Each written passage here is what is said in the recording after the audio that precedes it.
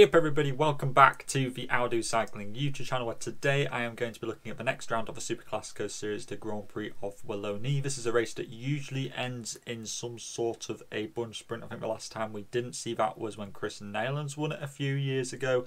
Laporte won it last year ahead of Barguil. The big thing is that we've got Van der Poel in this race, which is a real red herring because Van der Poel is such a dangerous rider that I expect a lot of us to be wanting to pick him, but he's been very unproven recently. We haven't really seen much of him, but with the World Champs just around the corner, I would be expecting him to be in decent form, considering that he seems to be the big challenger for the Netherlands. So I would be quite surprised if Van der Poel didn't do good here, but they do also have an alternative option in Jasper Philipsen, who has been climbing incredibly well recently. If you look back to the Tour of Denmark, the Beamer Classic for example, all races which have had hills in them, he's been very competitive in those sorts of races. He's not just an out-and-out sprinter, he's very capable of getting over these shallower gradient climbs which are going to be present in the Grand Prix of Wallonie, and then sprint it out for the victory. Of course, it is going to be a bit more of an uphill sprint on cobbles. I think that perhaps he'd prefer like a flat sprint after all this, but I think that Philipsen is still a decent choice. It might be just on the cusp of what he's capable of, but I do think that he is still a good option if you didn't want to go with Van der Poel, for example. For Navarmart, this is where a big thing for me is going to come in here, is that these guys who have come from Canada, of course they've been doing the GP of Quebec and Montreal. I'm not sure how these guys are going to be responding after all. The race finished on, I think it was the 11th was Montreal, and then they'd have to fly back to Europe, and it's just, you know, I'm not sure how they're going to be dealing with the jet lag. You know, they might have had really good form over in Canada, but I'm not sure how they'll be responding here. If you took that out of the question, I'd say that Van Avermaet is a good choice at 24, perhaps a little bit more expensive than I'd be liking him to be. Probably I'd be favouring riders like Barguil. Barguil of course came second in this race last year behind Christophe Laporte. A very strong rider on this kind of terrain. I'd say that Barguil is still a good choice. Naesen would be a good choice if you believe that the jet lag is going to have a big impact, because he did really well at the Britannia Classic. He'd probably be the candidate for AG2R Citroën if Greg wasn't feeling up to it. Sepp van Mark actually was doing pretty good in Montreal and Quebec. I think he did better in Montreal, surprisingly, considering that there's more climbing in that race.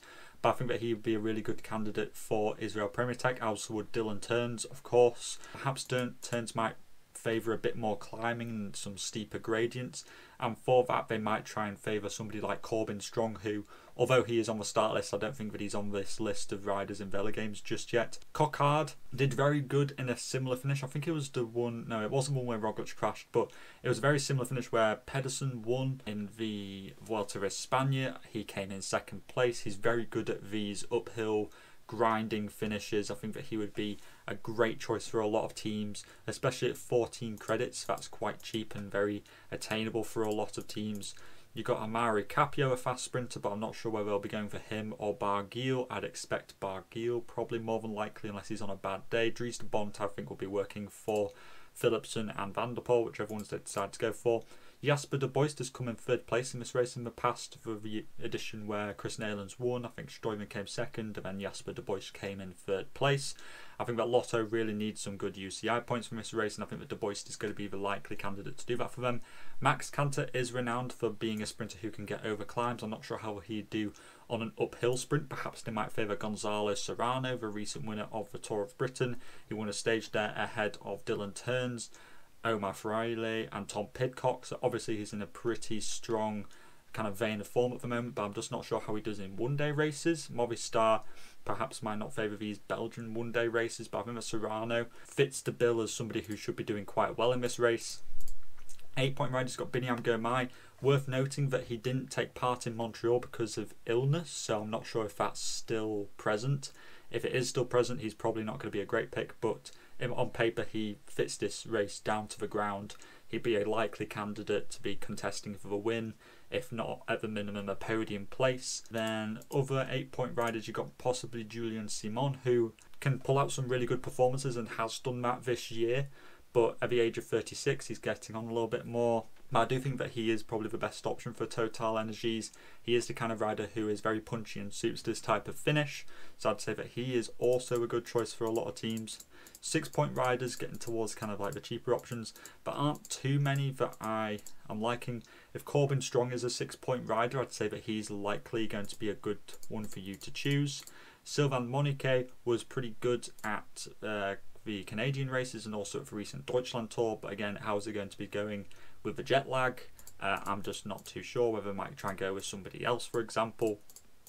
Marlene van den Berg, a rider who I'm very hyped up on, but just hasn't quite shown that quality this year. Although he did finish in 20th place at the Beamer Classic, so he does have some good climbing qualities, but I'm not sure how he'll deal with an uphill finish. I think that he'd certainly favour a flat finish. George Zimmerman at 6 points would be a great choice if Binyam Girmay isn't going to be firing on all cylinders. Zimmerman was the de facto guy at Montreal when Binyam wasn't there, and he actually did a very respectable performance. I think he was just outside the top 10. Axel Zangler would be another alternative to Coquard. I'm not sure what Cofidis is going to be going and who they're going to be choosing, but Zangler's had a really good season, and it wouldn't surprise me if he pulled off a big result here and perhaps came on the podium, for example. And then 4-point riders, there aren't really too many who I like the look of. You've got Camille Berneu, who won a stage of the Tour of Britain. And then other than that, you're really looking at guys going for the breakaway or possibly getting assist points. Hugo Page, for Wanty Gobert. Did pretty good at the Dauphiné from some reduced sprints, but I'm not sure how he'd be going here, for example. And then other than that, there's not really too many people. There's some 0-point riders, which is kind of the funny thing. I'm sure George will fix that pretty soon. But let me know in the comments down below, who are you thinking of going with? Is Van der Poel going to be worth it? What kind of, what are you expecting from Van der Poel in this race? I'm really just not too sure. That's why I'm throwing it to you guys. And all I'd like to say is to keep safe out there, and I'll see you in the next video tomorrow for Cobb Sabatini. Salut!